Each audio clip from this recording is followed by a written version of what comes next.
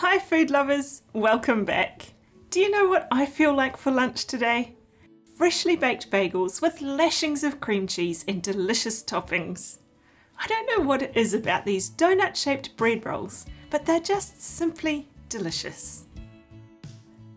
Today we're going to make a batch of bagels and then assemble a professional looking bagel board and hopefully give you some inspiration to make your own. Have you ever made bagels before? I believe they originated in Poland and are essentially a basic bread dough that's shaped, boiled, and then baked. This results in a light crust on the outside and a slightly chewy, firm texture on the inside. Let's start by making the bagel dough. We need some flour, warm water, salt, yeast, and maple syrup. The first step is to activate the yeast in lukewarm water. Adding maple syrup feeds the yeast, which speeds up fermentation.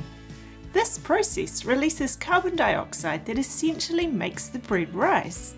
It's fascinating to watch this activation process, and it only takes a few minutes. The release of carbon dioxide continues once the other ingredients are added, so let's do that now. Salt can kill the yeast, so we add that to the mixer bowl first, followed by the flour and then the frothy yeast mixture. Then mix it all together.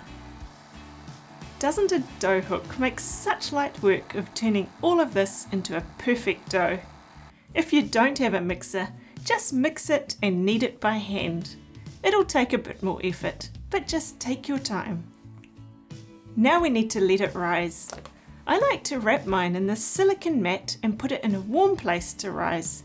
It should roughly double in size. Here it is. It's been rising for an hour or so. Wow, look at all these strands. We need to work it into a ball, but it will be sticky, so make sure you have some flour on hand. From here, we need to make our individual bagels.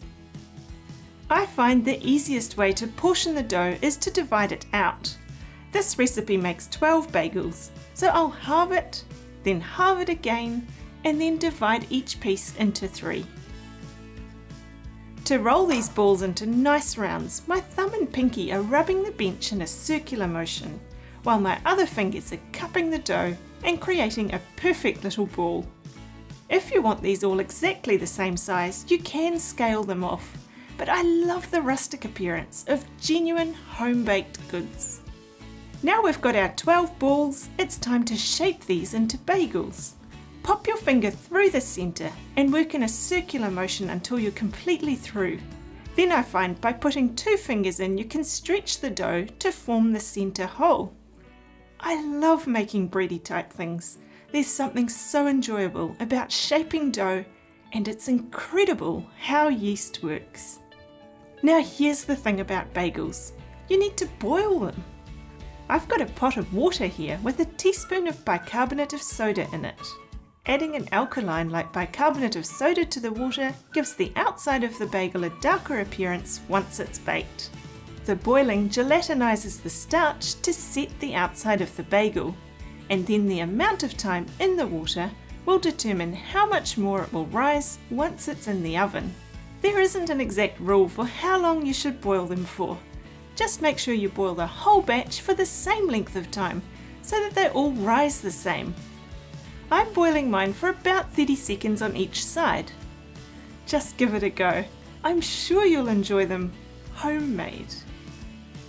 I always like to sprinkle them with sesame seeds or poppy seeds to give them a more professional look.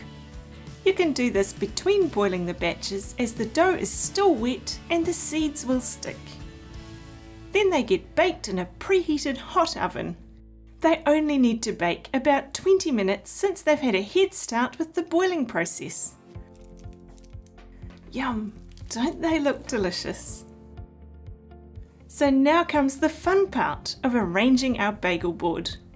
I've had a bit of a think about what sort of platter I want to use. You want something large enough to fit everything snugly, but small enough that there aren't any large gaps. I've actually decided to use this white tray today. I think the colour will work out well with the colours of the other toppings I've got in mind. I always like to start with a central point and work outwards from there. I love pesto with bagels, so I'll start with a ramekin of chunky green basil pesto. I should have made it really, but for some reason I struggle to grow basil in the garden. It goes to seed very quickly and I don't get enough of a crop. Do you have any tips for growing it?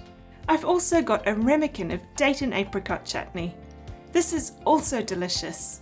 There's a link in the description to a video about how to make this. In this ramekin, I'll add some jam. This gives us a wide variety of colours and flavours. Of course, the other thing you just have to have with bagels is a generous amount of cream cheese, so I'll put some of that over here. Now it's time to add the bagels. I'll add some in a few spots. I'm thinking about mixing up the topping varieties, overlapping them a little to create heightened intrigue, and having them accessible from different sides of the platter. Platters are to be shared after all, so this makes it easier for a few people to serve themselves at the same time.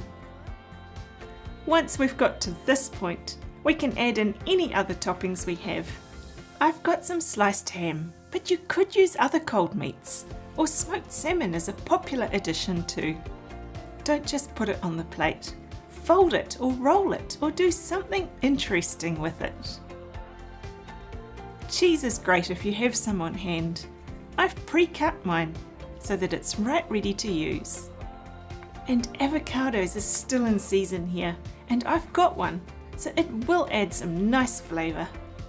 I'm fanning out these ingredients a little to add to the presentation of the overall board. Lastly, every platter needs a garnish or two to finish it off. So for that, I've got some cherry tomatoes. They add some colour and can be nibbled on in between bagels. I've also got some fresh rosemary, which will add some green colour to our board. You could use any herb, or even some curly lettuce leaves would look great. Doesn't this look so appealing and inviting?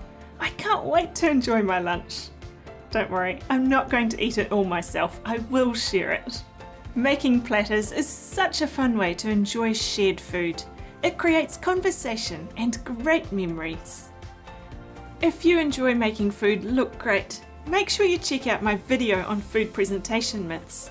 There are a couple of easy things you can do to take your food presentation to the next level. See you over there. Happy bageling!